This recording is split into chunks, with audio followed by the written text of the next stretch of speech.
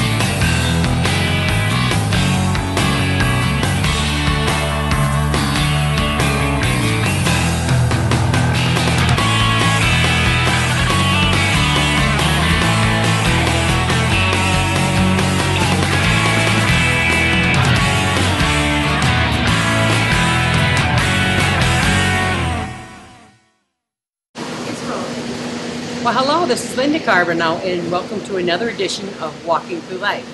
Today I'm very excited because I'm here at the Upper Valley Aquatic Center, and today I'm interviewing Richard. You're the executive director here? That's correct. Yep, been here for 3.5 years. So how do you like it here?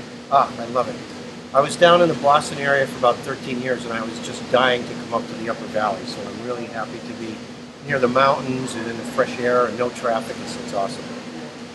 And I think one of the things you want to talk about today is the nonprofit status of the Aquatic Center. Could you maybe tell us more about that and what's involved in the nonprofit here? Sure, it's interesting because one of the things that I find as I go to chamber meetings and so on is that a lot of people don't understand that we actually are a nonprofit organization. So part of what we're trying to do is get people to understand that, because that helps with the funding and the grants, and also lets people know that we are trying to make the facility as affordable as possible to people who would normally not be able to afford such a nice venue as this. Right, and that's important, I think, for people. And I know you do a lot of specialty work with people with physical therapy, or and I know you got some wonderful personal trainers and things like that. And if some of the funding that's coming, that we're doing for the nonprofit thing, I understand it's not only for that, but it's also for kids' swim lessons and water aerobics and all that kind of good jazz. Right. The first program that we really started was for the second and third graders in Hartford. We provide free swimming. The town rec department actually buses the kids over here after school, and we put about 40 kids every session through that program, and it's somewhere around 120 to 150 kids a year learn to swim or develop their swimming skills. And that's part of our mission to sort of drown-proof the community, because drowning is the #2 cause of accidental death for children under 14. Absolutely. And I know you worked out some deals with the fire department, done some training here. So the police department do too? Not the police. Well, we're going to have to get on that. Did you hear that? Yeah, we have a great program with the fire department. They actually got a grant, and we train their people here as part of that grant. And actually, one of the firefighters the other day said that you probably heard there's been some grass fires around, and yes. They had a grass fire, and they had to be running up and down a hill. And they said because of the shape that they're in now, they really had no problem getting the equipment and the hoses and everything else back up and down the hill, as opposed to a year ago, before they really got onto this fairly intensive program. Some of them would have been suffering a little bit for it. So that's been a great program. And you mentioned earlier about the physical therapy. Yes. One of the things that we do is that, especially with insurance companies now starting to cut back on the amount of treatments that they'll pay for, once a person is finished with their insurance program, we have a number of physical therapy partners that will refer them over to our trainer. They'll get 2 free personal training sessions with a trainer, and we'll talk with their physical therapist about what type of training modalities they should be doing or not doing that's safe for them. And they get a 60-day membership here for $60. So it's a really good value for people to continue on a little bit of a maintenance program after their therapy. Absolutely, and that's so important. I mean, I remember I took the program up at Dartmouth, the functional restoration program, came here afterwards, and this is just a continuance. This is not something you just stop. You don't just stop it. You just continue. You continue, and the people here for me work very well with that. And I know I've noticed that you've had programs like that offered here too for people with pain issues and really need to. Yeah, we have a new program called NKT, which really isn't. It's not really part of a grant or nonprofit. It's a fee-based service. Yeah. But I think if we sort of head back into what we talked about with the medical things, we have a grant that we got for breast cancer survivors. It's based on the PALS, and I'm sorry I can't remember what exactly PALS stands for at the moment, but it gives people who have to deal with both the physical and the emotional trauma of losing a breast or even a double mastectomy.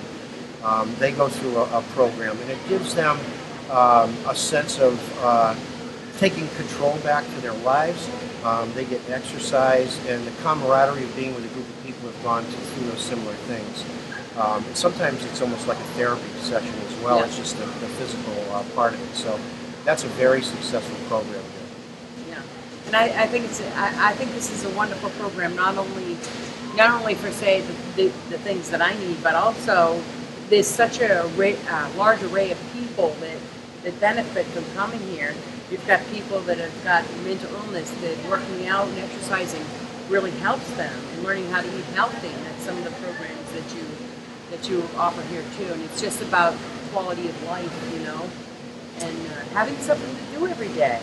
And if people can look at this and realize that you're not only covering kids, you're covering adults, you're covering seniors, you're covering survivors.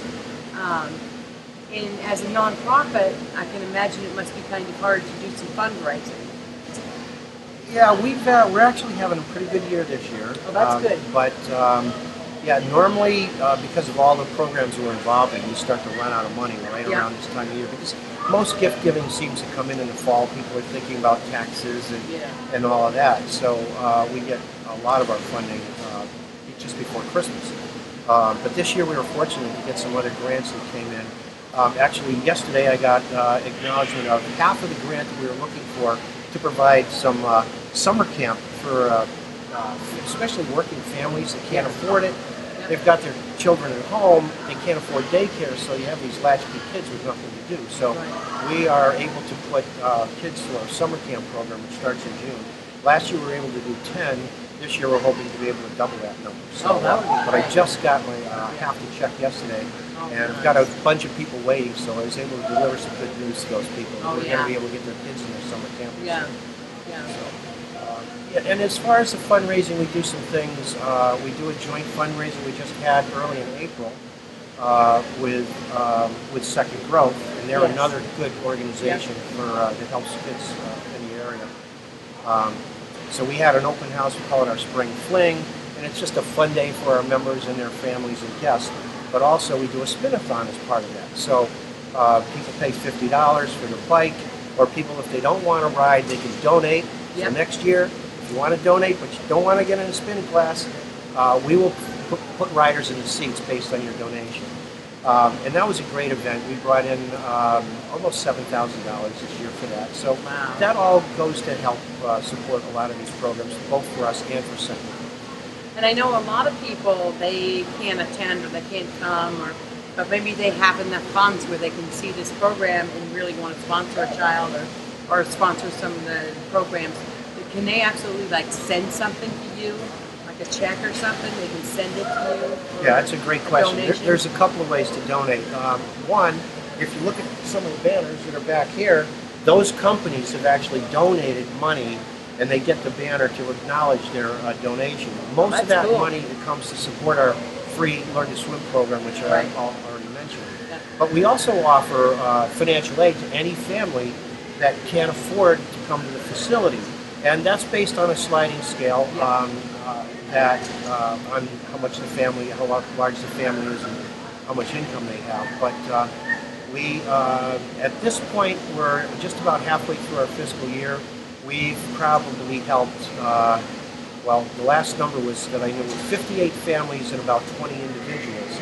And that was a month or two ago, so it's probably a little bit higher than that. So they actually get memberships to bring their family in, and it's really nice to be able to see some of these people. It might be dealing with all the other emotional and physical and financial issues to have a Yeah. fun place to come with your children. And you know, that is such a gift to people that don't have much, you know, is to have a one place like this and have a wonderful program like your financial aid that can help them out. And I don't know if a lot of people know about that, know about that you offer that or Well, it's whatever. definitely growing. This Yeah. year, for sure, we have helped already twice as many as we did last year. Yeah. Last year, we helped twice as many as the year before. So that program is growing, and as long as the funding is there to help with that, As long as the it's good. donations keep coming, Yeah. people donate. And the other thing we found, I just mentioned Second Growth, but we also got a grant, a joint grant with the Family Place. Oh, nice. So they have a program, an exercise program they're trying to deliver on site, because we all know that people who are thinking about exercise and trying to become more healthy have a little bit easier problem dealing with addiction problems Right, and, exactly. and obesity Yep. and depression and all of Yes. those things. So getting this money through the family place, we were able to give 10 families on a rotating basis membership and access to the facility. So people who are staying there and want to come over here can actually get that membership for the time that they're still at the family place. So that's another awesome program that we've rolled out in the last 2 years. Yeah, and you know, I think it's important too because a lot of myself being obese and overweight and everything, it takes a lot to get me going. It takes a lot to get me saying, okay, I can do this. I often think, well, I'm too big, I can't do it, I can't do it. But I have been encouraged here so much to, yes you can, instead of no you can't, no you can't. And I'm just feeling younger every day. That's I might great. be 54, but you know, sometimes I feel 18 now. You know? All right, very good. Yeah, feel pretty good. So, you know, and I just want to encourage everybody. This might be something, you know, you don't have to look at yourself and say, okay, I'm obese, so I can never do that. But it's trying. And One of getting the out there and things doing that we found in the past with people who want to lose weight and feel, they've got body image issues, it. Yeah, is that exactly. health clubs are not for them. Right. They have this vision of everybody who's healthy, and Yeah, yeah. women, Right, women right. are on the treadmill with their ponytails. Yeah, yeah. That's just not the case No. here. As a matter of fact, almost 28% of our members are actually 60 and above. So Well, we I'm really, not there yet. that's right. So when you talk about the people that you might see in the community, that's who you're going to see here in our facility. It's not just about all kinds of healthy, young, fit people taking aerobic classes. Yeah. All our classes are designed specifically to accommodate people of all sizes and shapes and ability levels. And all needs. And, And it's just that's just something that I think is a good asset to everybody. Is that whatever your needs are, they can be met. You have people that are going to help you with it, and if you just keep going, it's what like I was told, you just keep doing and doing, and you're going to feel better. And our trainers and instructors are Very very good. comfortable with Yes. this population, so Yes. they know that. The other thing I should point out is that if you do have issues with weight, obesity, and usually there's knee and ankle and hip problems that go Yes. along with that, working out in the swimming pools and some of the water exercise programs we have, and Yeah, the you buoyancy helps to support that weight, Yeah. so you feel a little bit more comfortable. Plus, one of the beautiful things about UVAC is that we have 2 pools. Yeah. So we have a competition pool for the swimmers that we keep at 80 degrees, which people that are not as aggressive at swimming, that's too cold for them. Then we have our leisure pool with the lanes and the programming, that's at 88 degrees. So people who are going to be running those programs or swimming programs, especially for younger kids, those water exercise programs in that warmer pool makes it a lot more comfortable. Yeah, absolutely. And I know and then you got the splash pool over there for the kids. But I remember coming in here, I think a couple of years ago, went into the warm pool to swim, and I saw the lazy river. Yep. And I remember somebody said if you walk against the lazy river, that would be kind of like a good aerobic, and it really helped me. So I'm There's looking forward to actually, doing that again. in some of the marine bases where they've actually built these types of things, and they actually have a water walking class that the Marines walk against the current. Yeah. And I don't know if you've tried that yet, but Yeah, it's hard. But it's really hard to walk against that Yeah. current. You've got to really. Yeah, I remember as a really- kid some of the rivers it was like that. I remember that. It's really hard. Yep. It was like you just get. When I was a kid, I just give up. Okay, I'm going to float down river then. Well, you remember if you had the above ground round pool when you were a Yeah. kid, you get everybody going in the same direction, Yep. and then you try to work against the current. Yeah. Well, that's what we've got here. It's fun. Now, I want to talk a little bit about the fitness room too. How many machines you've got in there? 'Cause I know you've got quite a few. You've got weight machines, treadmills, arm bikes, and you've got the mats for working out and all the hand weights and the weights you lift. And it's just a wonderful fitness room. You've got a lot there, and you don't have to feel like you're alone because you've got people there and people that will help you out too. Yeah, I think, again, one of the benefits to here, I mean, we've got the usual amount of treadmills, ellipticals. We just replaced all of our cardio like in January, so it's all brand new. But one of the nice things to help eliminate the boredom, besides the fact that here in the Upper Valley, we have all glass in the front of our building, so you can look out in the changing seasons and the weather up on the beautiful hills up here. Yeah. And there's a lot of natural light in this building. But all of our cardio machines now actually have an independent viewing screen. Yes. So you can watch TV, or you could actually plug in your own content if you want to bring your own, tablet or whatever, and watch movies or TV shows or do whatever. So that helps eliminate the boredom quite a bit. That does. The bike machine has something like that. That trail too. Yep. The Espresso bikes actually have 20. Actually more than 20 different levels and rides, and it's a virtual reality kind of a ride, and you can actually set it up so you can ride against your own ghost. Yeah. So after you've done one of the rides, it'll track track how fast you went. So the next time you go, you can try to beat yourself. Yeah. So you can compete with yourself, or if it's an internet-based bike, you can actually ride with a friend of yours, even if they're not here, against their best ride. But yeah, you probably don't know how to do that Yeah, yet. I don't. We should show you how to do that. I know how to do the video. They showed me how to do that so you can get the trails. And you can, keep track of what you're doing. It keeps track of all your stuff, and there's contests and other things to do. But it's good. I mean, when I set my record, I was doing a lot of biking about 2 years ago on that program, and I just started again. Getting ready for this season, I'm like 20% slower. I hate seeing myself. I can't keep up with myself. It's crazy. I know. But I can tell you, one of the things is I have this trike at home. It's one of those big trikes. Never been able to ride it. It was given to me 2 years ago. Never been able to ride it. I got to tell you, I got out there yesterday and I took it down the road. I was so proud. I went up 4 times. I can't wait to tell Don. Right, I can't wait to tell him what I did. I mean, it's just like a milestone for me. Now I have transportation to go anywhere I want. My legs are strong enough to do it. Good. That's that's important. We're actually working with Dartmouth Hitchcock Hospital right now on a grant for senior strength and balance. There seems to be, first of all, falls when you get to be older become a very significant problem. You end up with in a nursing home sometimes. You break your hip. So trying to reduce the incidence of falls among older Americans is really important.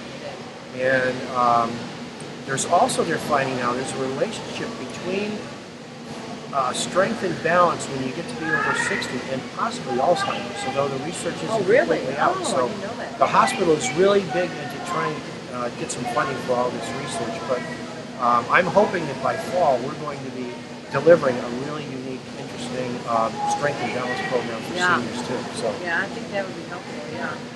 There are a lot of people, once you get older, it's hard to get moving, and I think it's encouraging that you've got a program like that where, so we can feel like, and I'm not 60, so I can't speak for 60, but, I felt like that this winter, let's put it that way. I did. I was in a lot of pain. Well, it was a tough winter. If you were ever trying to do any snow removal or even getting snow off the top of your car, it was just Now, we'll talk about some of the other spaces you've got. You've got workout rooms where they do aerobics and Zumba. Yep. Our group exercise includes Zumba. We've got programs specifically for children. Yep. A lot of our small group personal training programs are delivered there.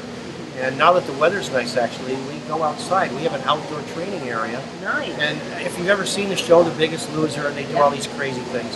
We're not quite that crazy, and we don't push people quite like that show does. But we've got big tires, and they use the sledgehammers, and they've got Nice. ropes and the battle ropes and TRX straps, and they do a lot of stuff outside. So that's a lot of fun too. Yeah. We do try to make sure that most people in the audience are probably saying, "Oh, exercise! Oh, God, I'd rather just have my teeth pulled." But if you're part of a class and the instructor is fun and you're having fun with the people in the class, we try to bring that element in so that it's something you look forward to coming, be with your friends, doing something positive. And the other thing I like to talk about that we've encouraged here is we call it the Club Without Walls. So it was just a group as you were coming in. I don't know if you noticed, they just came out of a class, but there's like 25 people that in any given day after this class, they all go out and have coffee or lunch or whatever together. Yeah. So they've created this bond with each other that goes beyond just what they do here. So Right. that being, that extended community is really part of what we are trying to do here. So, And they have small groups, big groups, and whatever. And there's another thing I want to talk about too is the daycare room, which I've been in there once before, and it's just wonderful. And the idea behind that. well, we know that people that have children that aren't in school, especially, have trouble during the daytime finding a place for their children. So we obviously want to have a spot that's great for them. We have some curriculum-based programs and some themes. So instead of just plunking a child down in a little room and maybe putting on a TV with a movie on it or a cartoon, we do arts and crafts, we do coloring, we'll take them out and do, we have a little play area outside, and it's just a nice environment. So if the members have a family membership that includes their children, that's free. So you can come in and work out, leave your children for up to 2 hours in there, and they've really bonded with some of the staff. I kind of love it when the parents want to go and the kids are all crying. Yeah, they have they to don't drag them wanna out. go, No, Mommy, I don't want to go. Yeah. Because that shows that we're really doing a good job in there, and people trust that their kids are having a good time and are being watched over by somebody who cares. And we do vet every single employee in the facility and our volunteers. All go through a fingerprint and background check. Well, that's important. You got to make sure you have that. You don't want to mess up with that. And talk to me a little bit about this summer and people coming and wanting to use the food. Well, when it comes to the nonprofit stuff, as I mentioned earlier, we still have some money available. So anybody that would like to participate here but thought that you just can't afford it, just need to either go to our website, www.uvac, that's UVAC, swim, SWIM.org, and go for look for the tab that talks about community and financial aid. And if you can't find that, just give us a call, and we can pick it up here. We can mail it to you. We can email it, whatever. You fill that out. We meet every Tuesday just to review how many we've had and how much money we have and so on. And usually within a week, people will hear about how they would qualify to be able to participate. So in some cases, most cases, it's 100% covered. Yep. Others, it might be a small copay. Yeah, whatever they can afford. I think that's important too. Because and to the audience out there, if you're thinking about this, and maybe you haven't got a lot of money, but maybe you've got a little bit of money that you can kind of maybe donate to the aquatic center to think about the children, the family, the people that could really use this place. And of course, they're going to need money to finance these services. So I would encourage you to call Richard, or you can email, right? They can just email us. They can donate online if they go to our website. Again, uvacswim.org, and the information is there. Or we encourage people just to come on in and walk in, and we'd be happy to show the place to you and show your families around. We do offer open houses periodically. Like I said, just a couple weeks ago, we had our spring fling. It was opened by free will donations. So some families said, I can't afford anything. That's fine, we let you in. Other people gave us $5, $20. Some people donated $50, which is even more than would have cost. But, right. But they could afford it, and it was a good cause. So it was a great fun day. It's really encouraging to hear that even people that haven't got much money are donating. Because that's important, I think. Even if it is $5, $10, or $15, you got to think about you helping the family, you're helping children, you know. And I think that's great. Another thing, the last thing I kind of wanted to talk about, because we haven't covered it yet, was the spinning room in the kids' pool. What's in there? Yep, we have again, if you go to our website, you'll be able to see some of the features we have. But we have an indoor water park, so there's a 110-foot curlicue slide that goes outside the building. Really? Yeah. And then it lands back inside. So you go up the stairs, it's about a 25-foot stair. You go down the slide, it curlicues around this big pipe, and then you land back inside the facility. And I know there's people that sometimes drive by on Route 89 and they've seen the building and they thought it was some kind of a high-tech manufacturing plant because they can see the tube slides sitting outside and they always wonder, where is that thing? Well, that's a big slide. And we have smaller slides and features for the younger children. The indoor lazy river, as we mentioned. And the water fountain. And the various features with fountains and buckets that dump water on the kids' heads and all kinds of things. Some are controllable, so the kids can actually turn some of them on and off. So if your dad's coming out of the bottom of the slide, you want to soak them, you just turn the thing on and they get more water sprayed on them. So it's a lot of fun. Yeah, they can do that to aunts and grandparents too, just so you know. That's true, yeah. And the spinning room, that's what they got, like a couple of spin bikes in it? We have 20 bikes. We offer, Wow. certified spinning classes. All of our instructors are Mad Dog certified, and that's another one of those programs that people think, oh, spinning, that's really these hardcore exercises. That's really not the case. You can get on the bike and ride to a level that's appropriate for you. So even though the instructor may say, okay, we're going to stand up and do a big hill, if that's beyond your capability, you can stay in the seat. And you can kind of fake it too, because one of the ways you control how hard the exercise is, there's a knob that you can change the resistance. So when you're going up a hill, the instructor will say, give me a half a turn or a quarter of a turn, and you can make like you're turning it and not actually turn it, so you can still ride at the same pace. You see that? He's telling you how to cheat. That's not good. But you know, once you get comfortable in the class, you'll realize that you know nobody's paying that much attention to what you're doing. And again, it takes away that fear that a lot of people have of, I can't do that. It's I'm not as good as those people. I'm not as strong. I'm not as fast. And, one of my things always was is I don't want to get in the pool because I got cellulitis. That was my thing. But you know what? We all got some, or at least when you get over 40 anyway. So I'd encourage people to come that do have cellulitis. That way we can all hang out. And we'll all have cellulitis. We'll be together. We don't have to worry about it. Right, and once you're in the water, you know, nobody can see above anyway. Your head anyway. So. Yeah. Did you know you look skinnier in the water? I noticed that. Oh, is that right? Yeah. Jeez, I better get in there a little more often. Yeah, me too. Me too. But I know we're getting towards the end of the show, and I think this was a very good information show. But I do want to encourage everybody out in the audience to come and check it out. Talk to Richard. Come donate. Come spend the day here. You have day passes, right? Yep. Anybody in the facility, you don't have to have a membership. You can come in, just buy a day pass. Hartford residents do get a discount, so if you're a member of Hartford, you pay a little bit less for that. That's good. Bring your families.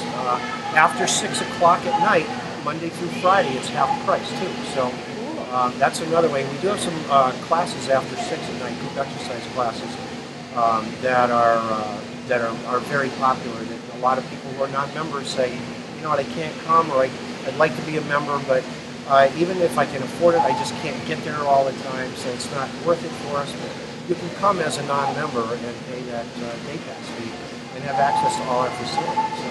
I noticed you got a wonderful snack bar down there too. So you do have snack bar and access to drinks, things like that. So. Yep, bring the kids, and you can bring a little snack, or if you forgot it, you can buy something there for them and spend the day. Actually, in the summer, it's a great way to come over and come inside, spend time in the pool. People will sometimes go back outside and play for a while. Yep. We have an outdoor basketball court in the summer. Nice. And picnic tables and a tent outside. So you can bring your lunch, you can show up, pay your day pass fee, go in the water for a while, go outside, have lunch, come back in, whatever. It's a great place to go.